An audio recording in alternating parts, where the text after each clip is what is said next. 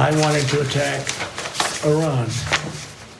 Isn't it amazing? I have a big pile of papers. This thing just came up. Look. This was him. They presented me this. This is off the record, but they presented me this. This was him. This was the Defense Department and him. Wow. We looked at some. This was him. This wasn't done by me. This was him.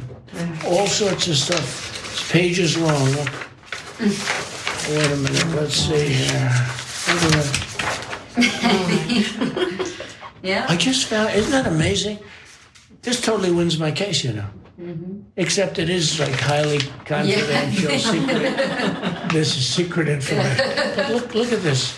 You attack, and Hillary would print that out all the time, you know. She'd send it to Anthony Weiner. Declassified. See, as president, I could have declassified it. Now I can't, you know. But laughing about how Hillary Clinton would also do the very illegal thing that Donald Trump is doing is astounding. But yes, the leaked audio of Trump showing highly confidential documents to his staff relating to invading Iran has finally been released by CNN. And it does confirm that Trump did in fact have highly classified documents about Iran, and that he confessed that he can no longer declassify them. I can't even begin to wrap my head around the fact that this man was in charge of deciding whether or not we attack Iran in the first place. But in very predictable fashion, Trump lashed out via his failed social media site, Truth Social, at the illegally leaked CNN tape attacking the FBI and DOJ. So let's take a look at that. He posted this. The deranged special prosecutor, don't know how he decided to capitalize the first letter in all of those words, but he did, as if that's his title. Jack Smith, working in conjunction with the DOJ and FBI, illegally leaked and spun a tape and transcript of me, which is actually an exoneration rather than what they would have you believe. This continuing witch hunt is another election interference scam. They are cheaters and thugs. Now, I don't know about you, Ben, but I don't think anything I heard him saying in that clip I would classify as him being exonerated. He's literally holding up a document to his team and being, look, I have this illegal document. I could have declassified it before. Now I can't anymore. And they're like, yeah, when Hillary did that, it was really illegal. Yeah, no, but technically Trump's right, because if you spin something a full 360 degrees, it's still illegal. And so a lot of people don't realize that, but there's a kernel of truth in what the former president says, and I respect the man greatly. I'm kidding. I take those words back. The universe doesn't understand sarcasm. Sorry, universe. It's unbelievable. He's not even trying with his excuses anymore. He's not even trying hard. He literally is like the tape where I admit to where I'm currently live. He's not even talking about a crime he did do. He's committing the crime on the tape and still somehow making fun of Anthony Weiner. Like his old talking points seep in from his little comedy routine he does in his arenas around the world. I'm a man with a great respect for comedy routines, being that's what I do, but I know the context for them. Like when I ran for president, I did not do my comedy routine, but he's there committing active crimes against the nation and is saying, but Weiner's a pervert and wore colorful pants. We all know that very much. Here's the attack plans for Iran. And then his excuses are just like, they're spinning it. He's deranged. Spinning what? I mean, it's so funny how he's such a narcissist with such a deep insecurity at the same time. He needs to somehow spill out every bit of damning evidence, not just sharing the classified document with people who are writing a stupid political biography, pointless. He then has to say, this is classified. Then he has to say, I can't declassify it. Basically saying, therefore debunking all of my previous arguments I publicly made. Isn't that fun? Isn't that great? It's really great. I believe so. I mean, it's amazing. It is amazing. You know what, though? I think that he should be a little bit more grateful to Anthony Weiner. I am firmly of the belief that Anthony Weiner bears a strong responsibility in the reason that Hillary Clinton did not win the election and why the investigation was reopened into her. That's a conversation for another day. So we are not putting our weight behind Donald Trump. He has some heavy hitters, though, throwing their weight behind him, including washed up Fox News host Mark Levin. who tweeted out his way too long message of support that we have an excerpt of here. While beating their chests about the horrors of Trump holding classified information, the fact is that the corrupt Biden DOJ, sleazy Jack Smith's office, and the usual corrupt media lapdogs have publicly identified, characterized, and even released whatever classified information is known to the public. In this, they've committed scores of felonies, interfered in a presidential election, and have pushed the nation to the brink of some kind of civil war while smearing and denouncing Trump and his supporters. Trump hasn't leaked anything to the public. They have. I'll say I like the way that Trump sycophants slowly but surely start to sound like him. They start to talk like him. You see his cadence come through in their messaging on subjects. And like I said, that was just a small excerpt of an exceptionally long tweet that he went off in a long rant about Biden and then Merrick Garland, and for some reason tied China into it. I don't know how the hell he did that, but he did. And the premise there of the tweet kind of also admits, his people always also admit what Trump did wrong. It admits that there is something bad to share there. He's like, how dare the media and the corrupt Biden administration leak the bad stuff that Trump did? Even though the key fact here, what's the key fact? Is they just leaked the recording, an audio recording, where he is visually showing people stuff you can't show. You see, the problem with leaking classified stuff is seeing the classified stuff, not hearing about somebody seeing. Because hearing about somebody seeing, if you don't understand how senses work, is not a danger to national security. Idiotic Mark Levin, Red, White, and Levin, or whatever your name is on your stupid show. It's actually seeing the thing. It's kind of like when you go to a movie and you keep your eyes closed, you didn't see the movie. Does that make sense?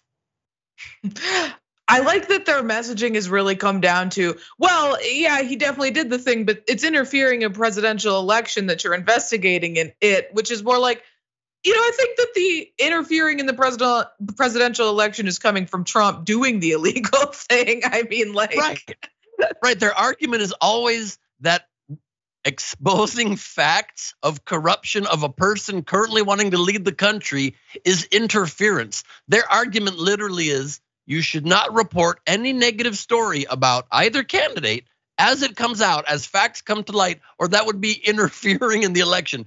Just go on their name and personality and lies they spew on TV and take a pick, throw a dart in the voting booth, pin a tail on the donkey. Hopefully you do pin one on the donkey and not on the elephant, FYI, when you go into the voting booth. Political animal reference, boom. Nailed it.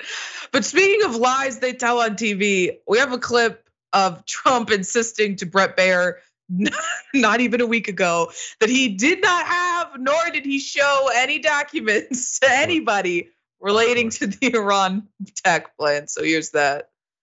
I don't want to dwell on it, but according to the indictment, you were here at Bedminster on July 21st, 2021, after you're no longer president, and you were recorded saying that you had a document detailing a plan of attack on another country that was prepared by the US military for you when you were president. The Iran attack plan, you remember that? Ready? You were recorded. It wasn't a document. Okay. I had lots of paper. I had copies of newspaper articles. I had copies of magazines. I know. This is specifically a quote. You're quoted on the recording saying the document was secret, adding that you could have declassified it while you were president, but quote, now I can't. This is still secret, highly confidential. And the indictment cites the recording and the testimony from people in the room saying you showed it to people there that day. So you say on this, on tape. Now, Fox News is spinning this story exactly how you'd expect them to. On Sean Hannity's show, former Trump senior advisor Stephen Miller deflected attention away from the leaked audio and towards his whataboutism regarding Hunter Biden. We've seen this for 7 long years, Sean, where the federal government, when it is persecuting, when it is going after, when it is trying to frame President Trump, they selectively leak in order to manipulate news stories, to try to poison the narrative, to try to create a false impression. And they've been doing this over and over and over and over again. Because the security state is very skilled at psychological warfare. They're skilled at the art and artistry that's often deployed in foreign countries of how to control the narrative in our country. My message to the American people is don't fall for it. And of course, we remember what they did to suppress the Hunter Biden story, and now what they are doing and have been doing to shield Joe Biden from accountability for his influence peddling with his son Hunter. And lastly, Steve Ducey, or as many people are calling him, Douchebag, theorizes that Trump's team may have leaked the audio himself to exonerate him. You know, regarding the leaking of this particular tape, when you look at what Jillian just said, where she said Trump posted on Truth Social, the deranged special prosecutor Jack Smith, working in conjunction with the DOJ and FBI, illegally leaked and spun a tape and transcript of me, which is actually an exoneration. So you know what? If Trump thinks it's an exoneration of him, perhaps somebody on his side actually did the leaking to CNN and Maggie Haberman. I don't even know how many people there are left on Trump's side. I mean, Ben, we've seen his attorneys dropping like flies. I mean, I wouldn't be surprised if there's still a couple idiots left who are like, you know what, let's leak that tape ourselves. But I really don't think that even anyone behind him would be like, yeah, you sound good in this tape. Let's do it.